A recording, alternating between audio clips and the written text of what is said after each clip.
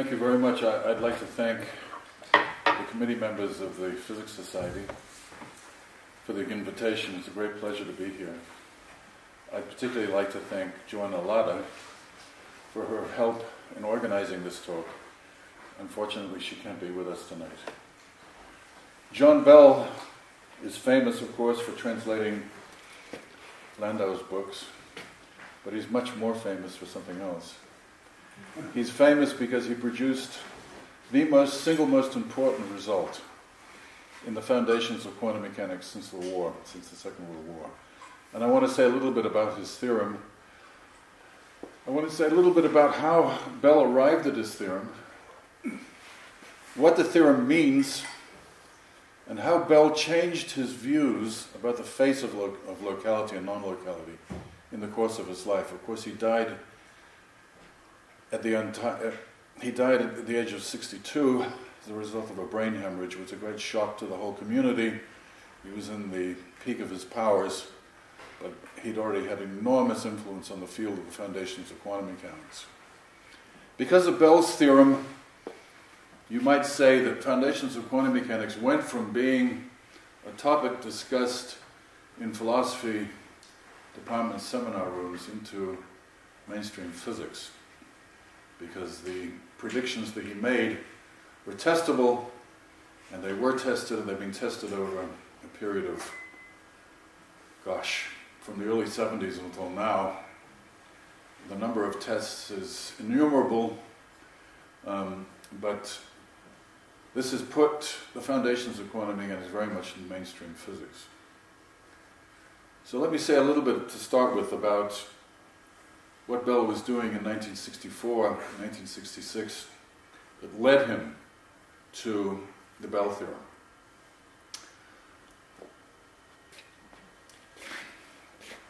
There's an issue in the foundations of quantum mechanics that has to do with the existence of hidden variable theories. Is the wave function in quantum mechanics, the solution of the time-dependent and the time-independent Schrödinger equation, is the wave function a complete description of the system? I'll leave aside for the moment whether the wave function represents something real, the so-called ontic interpretation of the wave function, or whether the wave function represents, to some degree, our information about a system.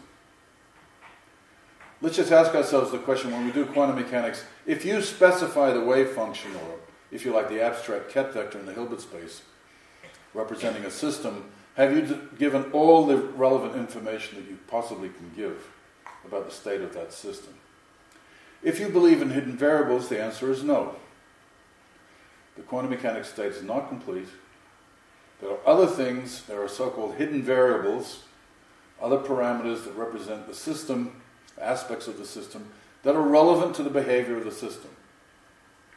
And the question is, can you have such things?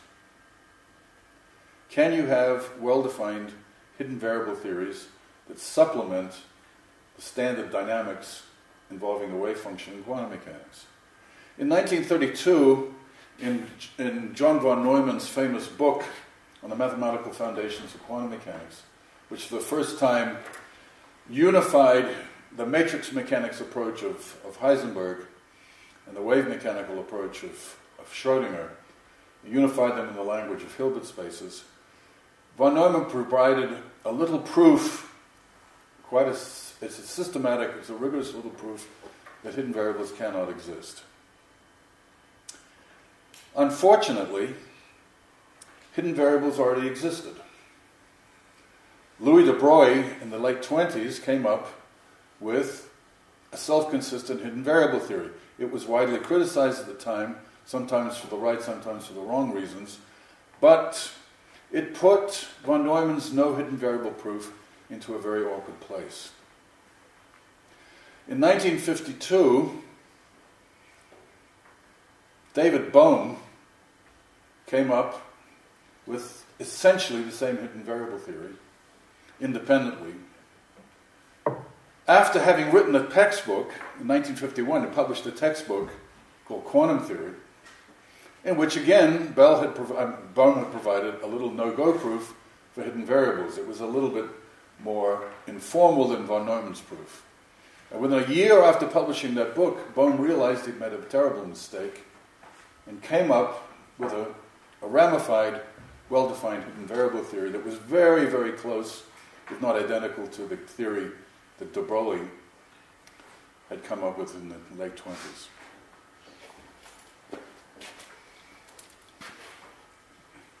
Incidentally, these are two plaques that I found online that related to Bell himself.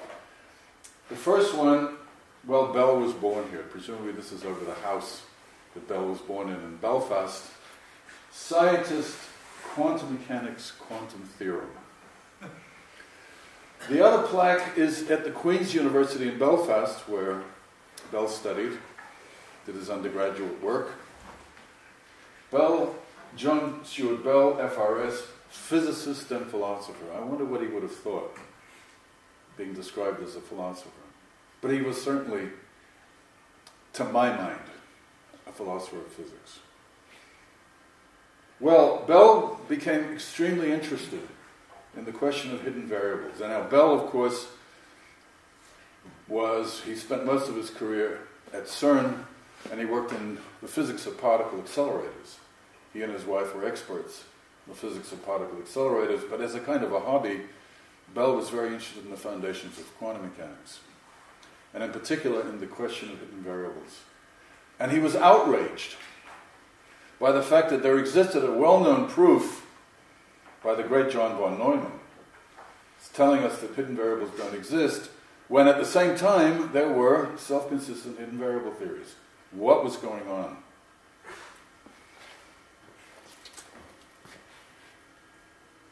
So here's pictures of de Broglie, of course, Nobel Prize winner of 1929, the father of wave mechanics for matter waves, of course, and David Bohm, who eventually became a professor at Birkbeck College in London, died in 1992.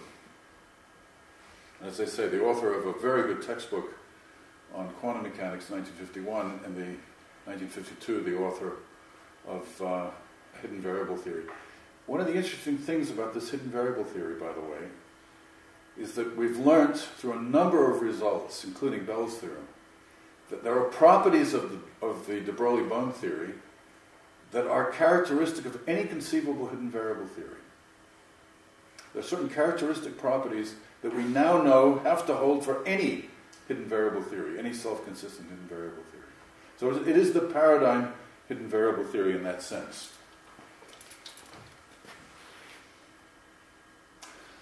And of course it's a theory in which you postulate the existence of point corpuscles over and above the wave function. So if we're thinking, for example, the famous two-slit experiment, when we send particles through a diaphragm with two slits, one particle at a time, and we look at the evolution of the wave function, which passes through both slits and eventually gives rise to an interference pattern at the screen.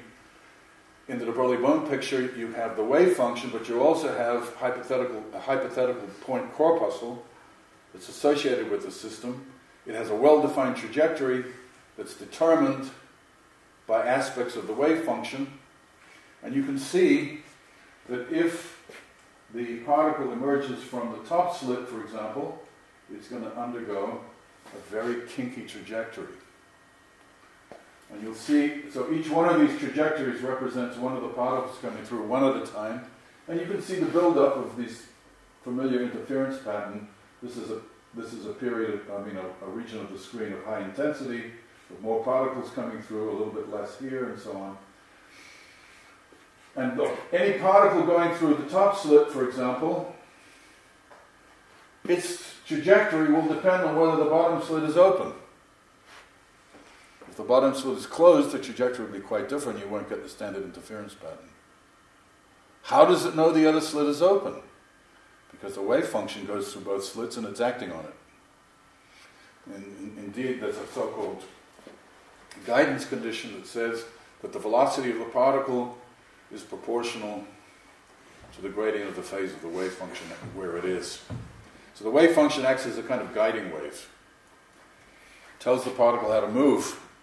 And you'll notice, by the way, that there's an axis of symmetry here no particle that's going through the top slit passes that axis of symmetry, and vice versa with the bottom slit. And that means that if you find a particle up here, for example, you know which slit it came from. And that is an absolute counterexample to the claim you often hear in the standard interpretation of quantum mechanics, that if you know the path, you don't get interference. Well, here in this theory, you can establish exactly what the path must have been, which slit the particle went through, by where it ends up on the screen. Of course, there's a sense in which the particles are hidden, and if you try to find them, you try to detect them between the diaphragm and the screen, you're going to upset the interference pattern, you're going to basically destroy it. So, let me just point out here, this is a self-consistent theory. There are well-defined equations for the motion of these corpuscles, the hypothetical corpuscles. So there is more in this theory than just the wave function. There's these extra elements. Now, why would you believe in such a theory? Well, because first of all, it gives you a picture that you wouldn't otherwise have. Is that a good argument? Probably not. But it's claimed to solve what's called the measurement problem in quantum mechanics. Well, I won't go into that now, but there are a number of redeeming features. There are also some very awkward features of this theory. Now, one of the very awkward features of this theory is that if you have two particles, and the wave function of those two particles is entangled, which means you can't describe it as a product of a wave function for that particle and a wave function for that particle. In fact, it's going to be a linear combination of factorizable wave functions, so-called entangled states. Then it turns out that the behavior of one particle will depend on the instantaneous position of the other particle besides the influence of the wave function. That's instantaneous action at a distance, non-locality. Let me just repeat that. The position of one particle, could be either one, in the case of an entangled wave function, will depend, amongst other things, on the exact position of the other particle, no matter how far away it is. That's instantaneous action at a distance. Now, we're used to instantaneous action at a distance in physics if you think about something like Newtonian gravity. There you also have two gravitating bodies, like maybe two planets or the planet and the sun. They act on each other instantaneously, producing mutual accelerations, etc. But the difference is the following. In Newtonian gravity, that interaction falls off with distance, the inverse square law. But in the case of quantum mechanics, you can have entangled systems that are arbitrarily far apart, and that instantaneous action at a distance in the de Broglie-Bohm picture does not die away with distance. Now, already you might be asking yourselves the following question: what about relativity theory? I mean, wasn't the whole point of general relativity an attempt to provide a theory of gravity that was consistent with relativity, that did not have instantaneous action at a distance? Why do we not like instantaneous action at a distance? Because it's not Lorentz invariant. So, if for a particular inertial observer there's some kind of interaction that's instantaneous, for a moving observer that same interaction will no longer be seen to be instantaneous. It will be retarded because of the relativity of simultaneity, and that means that there's going to be a violation of the relativity principle. So what's going on in the case of de Broglie-Bohm? Well, at the level of the hidden variables, something very non-Lorentz covariant seems to be taking place. Is that a good thing or a bad thing? Come back to that. But that's one of the key features of the de Broglie-Bohm picture. It involves action at a distance when you have multiple particles that are entangled in terms of their wave functional degrees of freedom.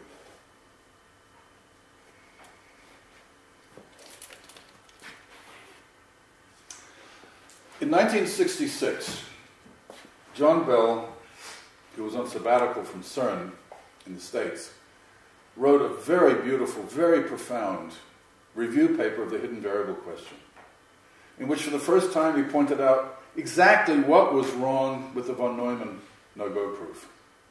He found exactly the assumption that was unconvincing. in the no-go theory. He wasn't actually the first. There was a German physicist called Great Harman who found this first, but somehow her work didn't come to prominence. And I think Bell's work was independent of hers. So that was one of the first things that he did in this review paper of hidden variables. He did a lot of interesting things. But one of the most important things that he did was to show that any hidden variable theory at all that's consistent with the quantum mechanical predictions must have a property that the de Broglie-Bohm theory has. And that property is called contextualism. Okay, what does that mean? Suppose I'm measuring an observable A in quantum mechanics, represented by a self-adjoint operator. And suppose observable B is compatible with observable A. In other words, the operators commute. Well, I know in quantum mechanics that if I have two commuting operators, I can measure them simultaneously.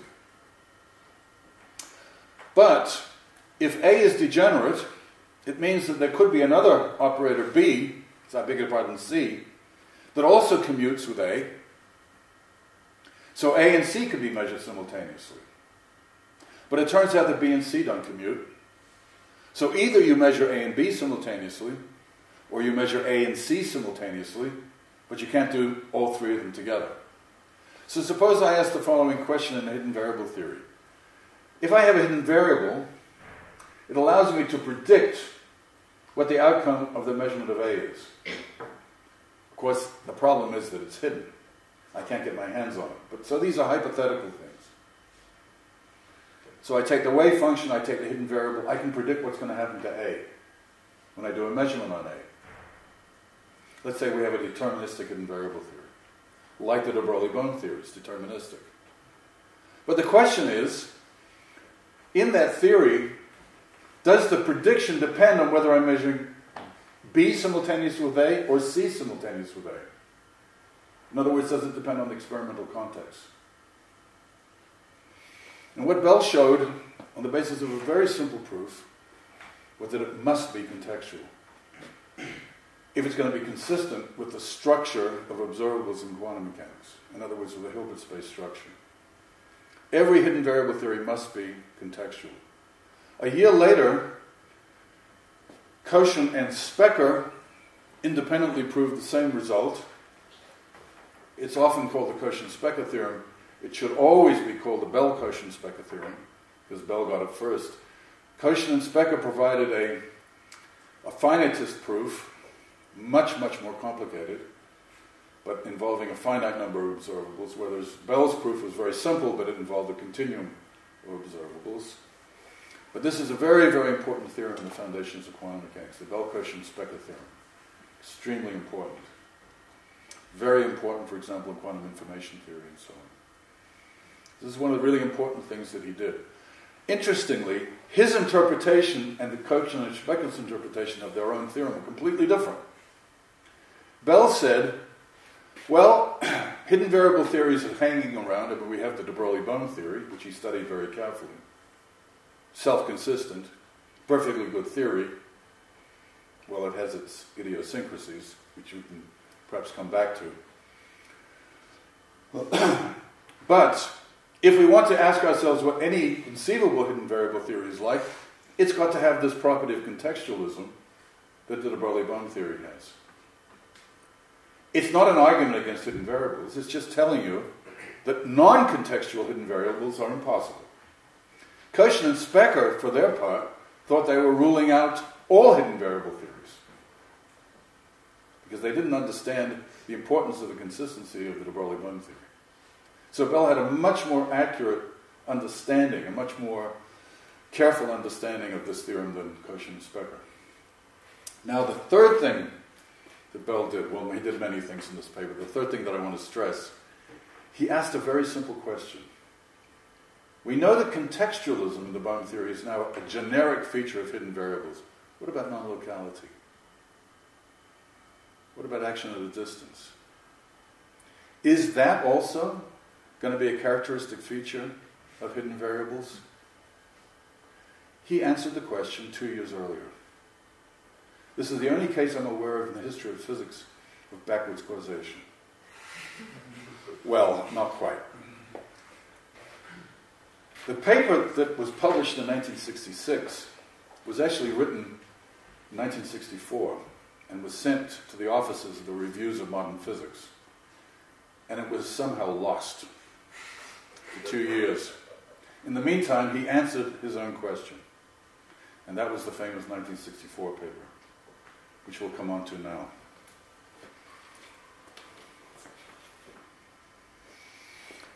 Now, to understand what Bell was doing with the de Broglie-Behm picture in mind, let's go back to the famous Einstein-Podolsky-Rosen argument in 1935. Einstein was a critic of the Copenhagen interpretation for a number of reasons, but in particular, he was convinced that the wave function could not be a complete description of the quantum system. So how did the argument go? Incidentally, this paper was published famously in 1935. His co-authors were Boris Podolsky and Nathan Rosen. Recently, there have been a number of insinuations in the literature that Boris Podolsky may have been a Russian spy during the Second World War. He had contact with the KGB. I don't know if this has been definitively established or not, but if you go to Google, for example, you'll find a reference to this possibility. So this is 1935. This is before the war. Einstein had been trying to show that if you think that the quantum mechanical description given by the wave function is complete, there's going to be some kind of non-locality in quantum mechanics, just in standard quantum mechanics. Here's a simple way of thinking about it. I take a particle, I pass it through a single slit. So the wave function is now essentially of a sort of hemispherical. Suppose you pass it through a hole. You now have a kind of a hemispherical wave function that's emerging out of that hole. Imagine if you had a hemispherical detector, sensitive at all places on the detector. So the wave function, the wavefront is hitting the detector simultaneously, but famously, notoriously, there's only one electron, and it's going to appear at some point on the screen. This is the famous collapse of the wave function problem, or a version of the measurement problem. How does the wave-like feature suddenly become corpuscular, localized at the screen? But what Einstein asked himself is the following. Some part of that detector, when it fires, all the other parts of the detector must somehow know not to. How do they know not to? Isn't this a kind of action at a distance? But it would be different if the wave function was not the complete description, but there was actually a particle going through with a trajectory that ended up on a point on the screen, and that's what made the screen fire at that point rather than at any other point. So now you had a local description, not an action at a distance. But this requires the wave function to be incomplete. There's something else that's causing that definite outcome at some place in the screen. But he thought he would try to make the argument a little even more persuasive by looking at systems in entanglement. So let's consider the case, for example. Now, David Bohm provided a nice spin version of the original EPR arrangement, which we'll discuss now. So we have a source here of two spin-a-half particles that are moving in opposite directions. And they're entangled. In other words, the total wave function is a linear superposition of spin up. We're picking out a particular direction in space for both of our detectors. So we're looking at the component of spin relative to that direction in space. Same direction on both sides. So the wave function is going to be spin up for the left system times spin down for the right system. A linear combination of that and the opposite. So if you look at this particular, this is the so-called singlet state, it's a linear combination of anti-correlated spin states. Anti-correlated. Spin up on one side, spin down the other. Spin down on one side, spin up the other. So we know from ordinary quantum mechanics we're going to get one of these, when we do the measurements, we're going to get one of these outcomes. and they're going to be anti-correlated. We just can't predict, for example, whether when the spin system comes into this device, it's going to provide a plus or a minus, up or down. Can't predict that because that's only one of the two possibilities in the wave function. But you know that if you get an up here, you're going to get a down here. If you get a down here, you're going to get an up here. That's fixed by the wave function. Now think about it. Suppose you do a measurement on this side. Suppose you do a measurement on this side. You get an up. Immediately you know something about what's going to happen on the other wing of the experiment. Immediately you know that. It's going to be a down. But before you did this experiment here, there was a probability, a quantum probability, of getting both a down and an up. So it seems as if something physical has changed over here. Before there was a probability of getting an up and a down, and now there's a probability of getting just down. It looks like something physical has changed over here as a result of doing an experiment here. That's action at a distance, isn't it? Or you might, another way of putting it is, and this is what we often say in naive quantum mechanics, you do an experiment here, you collapse the wave function. So this wave function here collapses down to one of the two components, but that immediately tells you that something has changed over here. So the collapse of the wave function is an action at a distance for entangled systems. That's if the wave function is a complete description. What if it's not a complete description?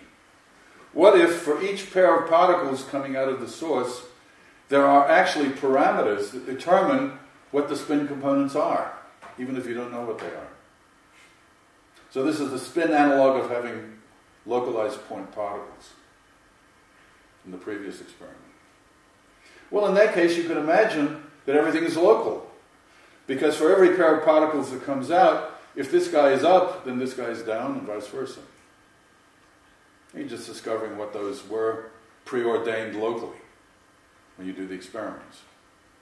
So Einstein's conclusion was that in order to avoid action at a distance, you have to give up the idea that quantum mechanics is complete. So far, so good? Pretty good argument. Pretty good argument. Which, unfortunately, has been exposed on two fronts. And the first was Bell. What Bell did was to introduce a twist in the argument. He asked himself the following question: what happens if, for example, instead of measuring spin, the component of spin, the same component of spin in both wings of the experiment, what happens if I measure, for example, the component of spin in some arbitrary direction here? Suppose that's spin up in the z direction. Now I'm going to measure spin in some arbitrary direction. Well, now it's no longer the case you're going to get perfect correlations. But you are still going to get weaker correlations. They're not going to be uncorrelated. There's a formula in quantum mechanics that tells you what the correlation function is. And it depends on the angle that defines the difference between the two orientations of your apparati. By the way, before I go any further, one thing I want to stress here is this experiment. If you think about it, in ordinary quantum mechanics, you think of the wave function being complete. The outcome over here is random, isn't it? It's intrinsically random. You simply cannot predict what you're going to get, whether you're going to get a spin up or a spin down. And this over here is random. Now, how can it be that if I have a random process happening here and a random process happening here, that they're correlated? How can they be random and correlated? By the way, this is a mystery, even if they're not absolutely anti-correlated. Even the weakest correlation is a mystery. If these things that are happening are random, intrinsically random, how can there be any correlation at all? Bear that in mind. So what Bell did was to take this guy, give it a twist, and ask himself, can a local hidden variable theory of the kind that Einstein was interested in, can it account not just for the case of strong anti-correlations, perfect anti-correlations or correlations? What about in the case of the weaker correlations, when the two orientation of the two spin meters are different? What will happen in that case? Well, in one of the most profound results in modern physics, probably the simplest theorem you can imagine, it's very easy to prove. Here's our spin meter on the left, and we're imagining, for example, that we can set it up and we have two settings. We can measure spin in the direction A or A prime. We can't do them simultaneously because the operators in general won't commute. And then we're looking at a spin meter B and B prime. This is not exactly the way Bell put it in 1964. This is a modern variant, but it doesn't matter for our purposes. And so what we're going to do is we're going to take pairs of spin systems in the spin singlet state, the state we saw before, and we're going to choose, for each run, we're going to choose, let's say, A and B, or A and B prime, because they commute, because they live in different Hilbert spaces, different systems. So we can always measure A and B simultaneously, A and B prime simultaneously, or we could randomly choose A prime and B, or A prime and B prime. So we just do these experiments over and over and over again, choosing randomly amongst these four possibilities. And we ask ourselves, what do we get when we do these measurements? What do we get by way of a correlation function? Well, it turns out that in this very special case with spin-half systems, a very good correlation function is just given by the average value of the products of those spins. Spin in the A direction, spin in the B direction. We can multiply the results, take the mean value. That's a very good measure of the correlation. So what we do is we show that if, here's the catch, this is the one important assumption in the proof, we're going to assume we have a deterministic hidden variable theory. So there's a hidden variable along with the wave function for each pair of systems coming out. And they're going to predict, if you knew what that hidden variable was, you could predict the outcome, say, if we were doing A and B simultaneously, you could predict that outcome and that outcome. Now, we're going to introduce a locality assumption, which is the value you predict for the spin in that direction does not depend on whether you're measuring B or B prime on the distance system. Pretty natural. That's our locality assumption. All you need is the locality assumption, essentially, and what you can prove is that if you take this linear combination of these correlation functions, notice the minus sign here, the mean value of that linear combination of correlation functions is bounded by 2. And the proof is very simple. I won't go through it, but it's very, very simple. But it requires this locality assumption. So Bell said, what does quantum mechanics predict? Well, this expression here is related to the cosine of the angle between the two spin meters. And it turns out that you can choose these directions in such a way that when you take the mean value of this linear combination, you get 2 root 2, which is more than 2. So quantum mechanics predicts a violation of the so-called, well, originally it was called the Bell inequality. This particular version of it came a few years later, and it's due to Clauser, Horn, Shimoni, and Holt. A nice collaboration between physicists and philosophers. The word Clauser here, important figures we'll see in this field. A book was recently written called How the Hippies Saved Physics, David Kaiser. And he's referring to the fact that in the 70s, the late 60s, early 70s, there were physicists who didn't have permanent jobs who got interested in foundations of physics, which was a sort of a kind of wacky thing to do. somewhat frowned upon, and they were able to come up with some very, very important results, analysis of the foundations of quantum mechanics along the line of non-locality and entanglement and these things. They never ended up getting jobs. Clauser never had a permanent position, as far as I know. It made it incredibly important.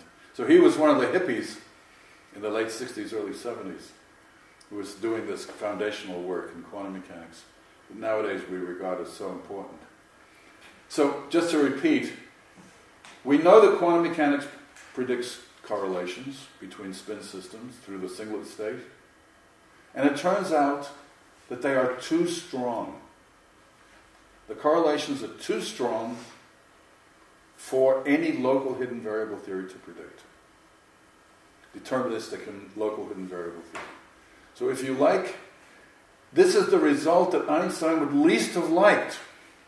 Because remember what his argument. If quantum mechanics is complete, the wave function is the complete description, it must be non-local. And Bell comes along and says, even if it's incomplete, it's non-local.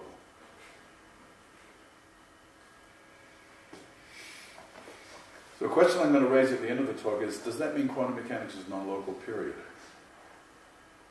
Does that mean that quantum mechanics is non-local, period? And then what about relativity? Okay. So this is the nature of the theorem. And from the early 70s onwards, experiments were set up to test for these correlations because it turned out that the strict anti-correlations had been confirmed experimentally, but not the weaker correlations.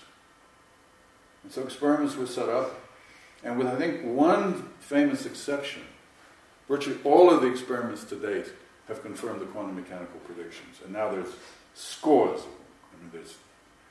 I mean, I'd be surprised if there's less than 100, if it's less than 100 results these days. Testing for correlated photons, correlated protons, entangled protons, and so on. This has become a mainstay in quantum information theory, new ways of testing the Bell inequality. So let's take it for granted that quantum mechanics has given us a resounding no to local hidden variable theories. Okay.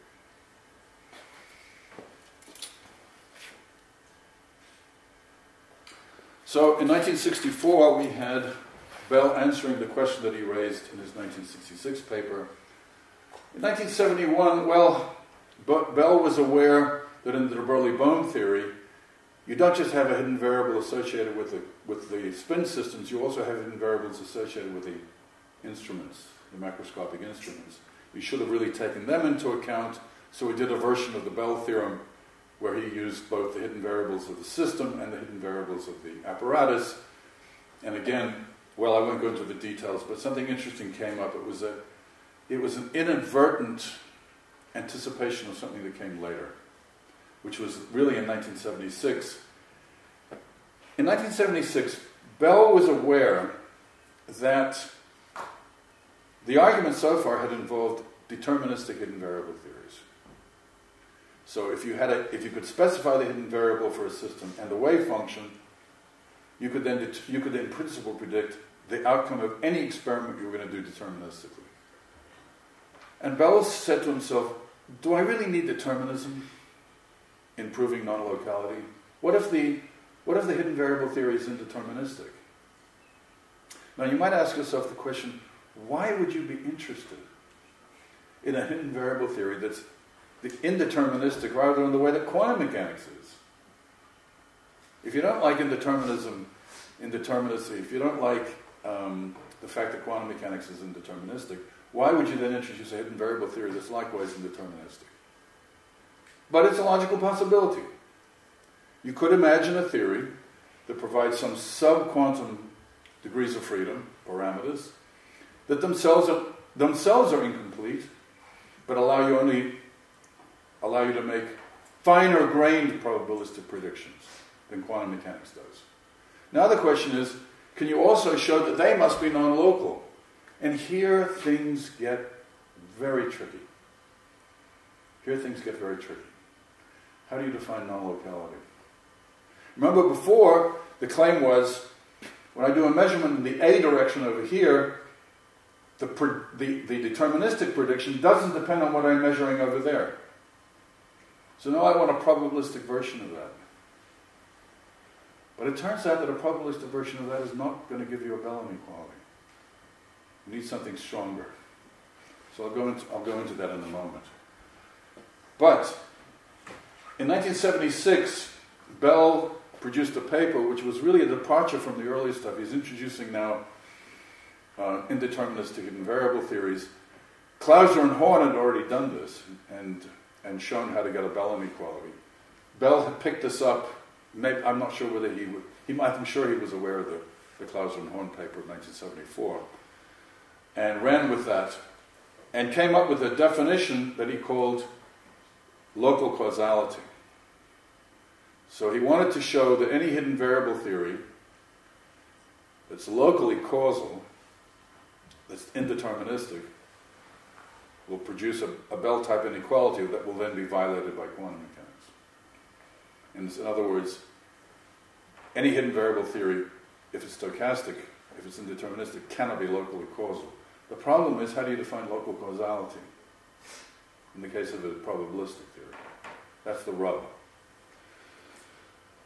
And it turns out, by the way, that quantum mechanics, according to this, we'll see what this definition is, it's automatically not locally causal. Automatically it's not locally causal.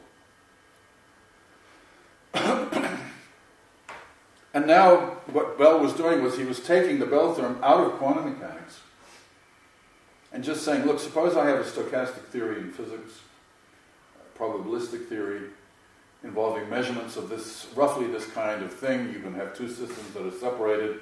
They interact with measuring devices. If I impose this condition of local causality, I'm going to end up with a Bell inequality, Bell-type inequality. And then the question is, does nature agree with this or not? Well, then you have to bring in quantum mechanics. But the theorem itself is just a theorem in physics. It's much more general than quantum mechanics. And then finally, there were a number of shifts in his thinking, and I want to say more about this in a minute, but in the year that he died, he published a paper called La Nouvelle Cuisine, and there he expresses serious doubts about this whole program involving probabilistic hidden variable theories. We'll see that in a moment. This is not often picked up in the literature. And furthermore, we're going to take a look at what he thought about the connection with relativity theory. Is relativity theory, is the fact that quantum mechanics is not locally causal, is that going to be a problem with relativity theory or not? And this is where subtleties come in. It's a bit gray, this subject. So let me just go quickly through the 1976 paper. So as I mentioned before, more than ever before in Bell's writings, his theorem stands alone from quantum mechanics. He's just saying, take a generic probabilistic theory involving pairs of systems which are measuring at a distance, something like that. And he refers to general indeterministic theories satisfying the so-called factorizability condition. I'll come back to that. That's the local causality condition. We would like to form some notion of local causality in theories which are not deterministic, in which the correlations prescribed by the theory for the beables are weaker. Bell introduced this nice word, beable. Because when you're studying quantum mechanics, you always come across the word observable. Observables are represented by self-adjoint operators in the Hilbert space. What's an observable? Is that an element of reality? Does it require a human agent? What's going on here? Why is it, for example, in standard quantum mechanics, that you see the word measurement or observable appearing in the axioms of the theory, the most fundamental postulates? Surely there's something wrong with that. You don't see that in general relativity. You don't see it in special relativity. You don't see it in Newtonian mechanics. The word measurement should never come as a fundamental term in physics. Bell himself said, you should never use the following words as fundamental: observable, measurement, system, and certain others. I have to tell you a story. I went to a conference in around 1989 in Erici in Sicily. It was a huge conference. Jeremy, I think you were probably there. I wasn't, but it was 89. something like 89, and it was an enormous collection of people working the foundations of quantum mechanics, and John Bell was the key speaker. And this was in the days of overhead projectors. People had written slides, transparent slides with overhead projectors. And the first day of the conference, Bell got up to give the opening address, and he said, "I hate certain words in quantum mechanics. System, observable, measurement.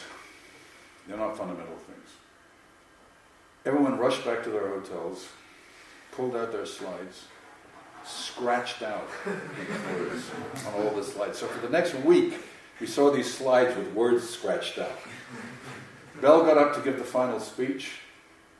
What did he do? He used the words observable, measurement, system. How can you not? You just have to be self-critical, that's all. Very difficult to give a talk on quantum mechanics without measuring these words. But you have to bear in mind that they're loaded. Good.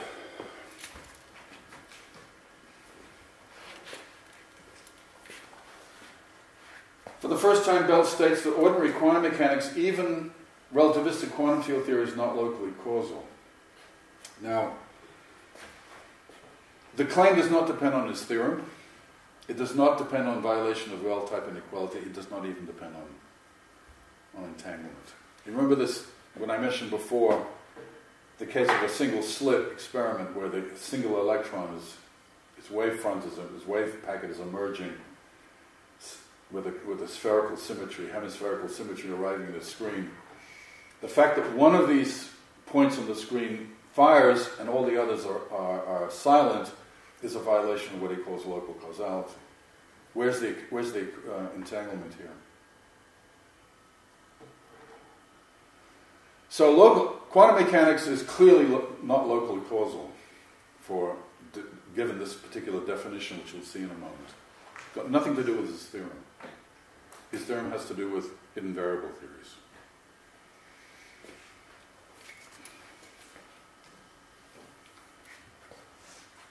Now, here's another complication. When Bell applies his theorem to quantum mechanics, it's in the context of a putative, locally causal, indeterministic hidden variable completion of the theory, but there's no more mention of EPR correlations. Now here's the rub. The condition that he uses, the so-called factorizability condition, which we'll see in a moment, that represents local causality. If you impose that condition, and you still talk about the perfect anticorrelations in the case where the apparatuses are parallel, the existence of perfect anticorrelations causes the theory to be deterministic. So, if you're starting with an indeterministic theory and you impose factorizability, and you still want to have the perfect anticorrelations in those special cases, it collapses down to a deterministic theory. So what are you going to do? Well, you could say, look, I'm talking about a generic theory. Maybe it just doesn't.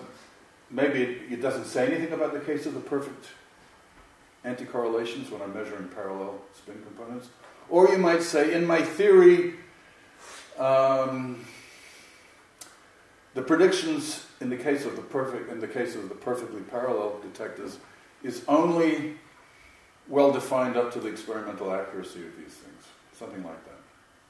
So somehow it's as if there's an awkwardness here. You want to have an indeterministic theory that satisfies local causality, but it remains indeterministic. So somehow you have to put the perfect anticorrelations aside for the moment. There's an awkwardness here.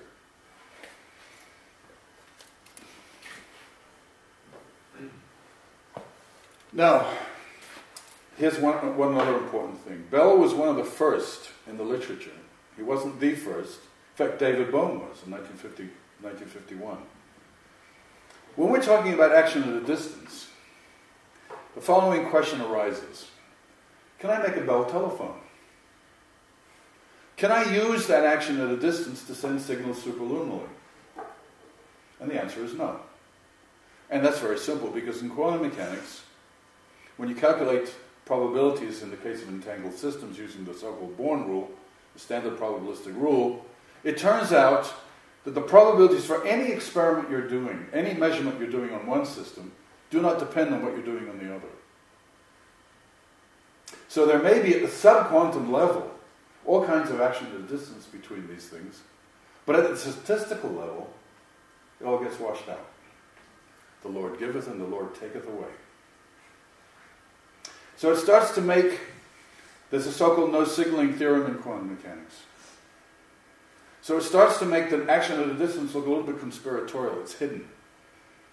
The minute you look at the statistical out predictions, you lose any sign of this action at a distance. So now the question arises, well, does that make the theory somehow better, more consistent with relativity? Well, it depends on what you mean by special relativity. But this is an interesting issue. And Bell himself was aware, originally in 1964 he said, look, there's a clear violation of Lorentz covariance in deterministic invariable theories, but then he had second thoughts, because he was aware of the no-signaling theorem, one of the first to be aware of it in the literature. And the waters became muddy. The relationship with special relativity. Well, I've already basically said what happened to the EPR. How much time do I have?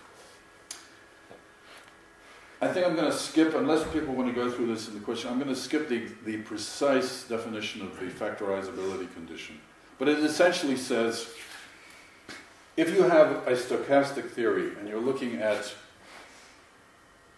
measurements in this region of space-time and corresponding measurements in this region of space-time between systems that have had some common past, maybe they've been entangled or something. The idea of local causality essentially is that once you've specified all the information in the past light cone of this guy, all the predictions, the probabilistic predictions for anything happening here are not going to depend on what's going on over there. So there are going to be no correlations at the level of the deepest level of the hidden variables. If these regions of space-like separated in relativistic terms, so you don't expect any interaction must be superluminal, so you rule that out, you're going to say that there should be no correlations. Okay. Well, quantum mechanics obviously denies this, standard quantum mechanics, because there are correlations in quantum mechanics. So the question is, should there be correlations at the level of the hidden variables? And if there are such correlations, it turns out, I beg your pardon, if there are no such correlations, it turns out that you can derive a Bell inequality. I mean, there are subtleties here I don't have time to go through, but I can come back to this in the discussion if necessary. The thing that I want to stress at the moment is, what is the connection with relativity theory? So is non-locality in hidden variable theories consistent with special relativity or not? That's the question. Here's 1964. In a theory in which parameters are added to quantum mechanics, in other words, hidden variables, to determine the results of individual measurements without changing the statistical predictions, there must be a mechanism whereby the setting of one measurement device can influence the reading of another instrument. That's the non-locality that he proved, however remote. Moreover, the signal involved must propagate instantaneously so that such a theory cannot be Lorentz invariant. That's a pretty clear statement that the theory is going to be inconsistent with special relativity, because what is the fundamental principle of special relativity? That the dynamics in the theory, the fundamental equations, are Lorentz covariant. I mean, what else is special relativity? But then there's the no-signaling theorem. So in 1976, he recognizes the no-signaling theorem in quantum mechanics, and he's a bit doubtful what's going on. In 1984, he says, I think it's still the case that there's a problem. He says, for me then, this is the real problem in quantum theory, the apparently essential conflict between any sharp formulation and fundamental relativity. That is to say, we have an apparent incompatibility at the deepest level between the two fundamental pillars of contemporary theory. So here he's thinking of a non-local hidden variable theory and special relativity. There seems to be a clash. But then, in 1986, let me read this to you. I would say that the cheapest resolution is something like going back to relativity as it was before Einstein. When people like Lorentz and Poincaré thought that there was an ether, a preferred frame of reference, but that our measuring instruments were distorted by motion in such a way that we could not detect motion through the ether. Now, in that way, you can imagine that there is a preferred frame of reference, and in this preferred frame of reference, things do go faster than light. Behind the apparent Lorentz invariance of the phenomena, there is a deeper level which is not Lorentz invariant. This pre-Einstein position of Lorentz and Poincaré, Larmor and Fitzgerald, is perfectly coherent and not inconsistent with special relativity.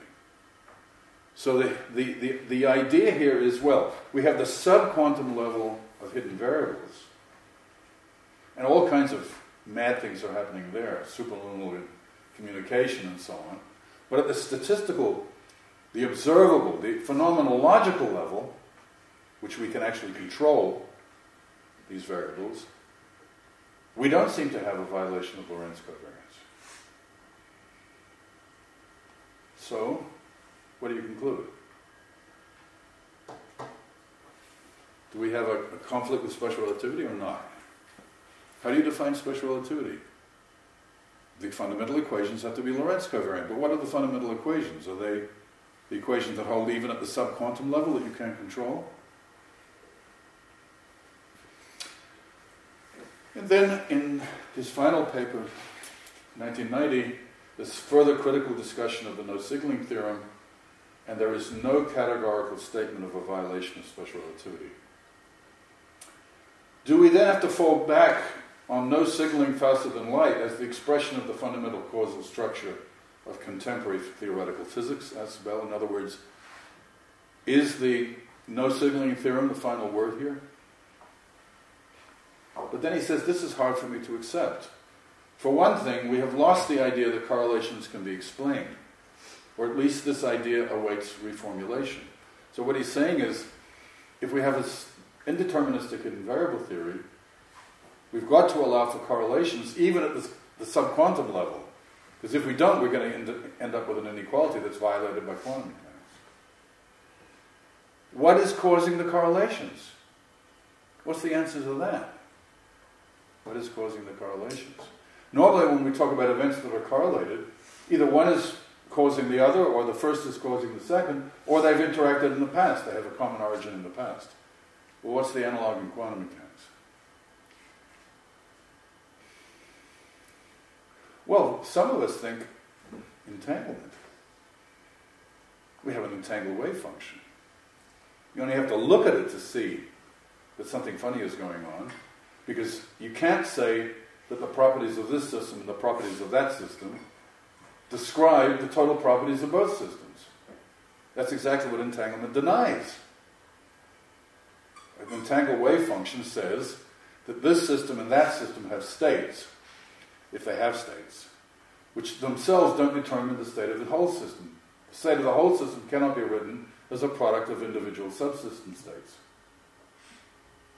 And if the wave function has something to do with the story, then it's not altogether surprising that there are correlations at all levels. Is that the right way of thinking about it?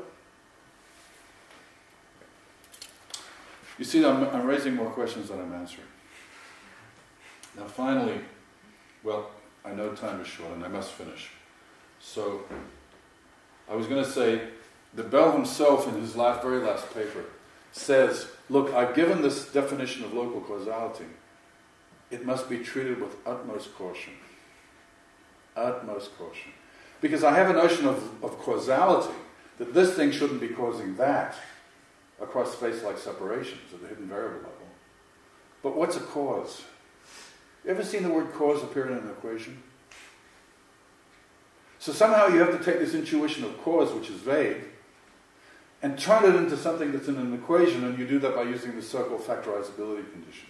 No correlations. And he says, well, maybe I've thrown the baby out with the bathwater.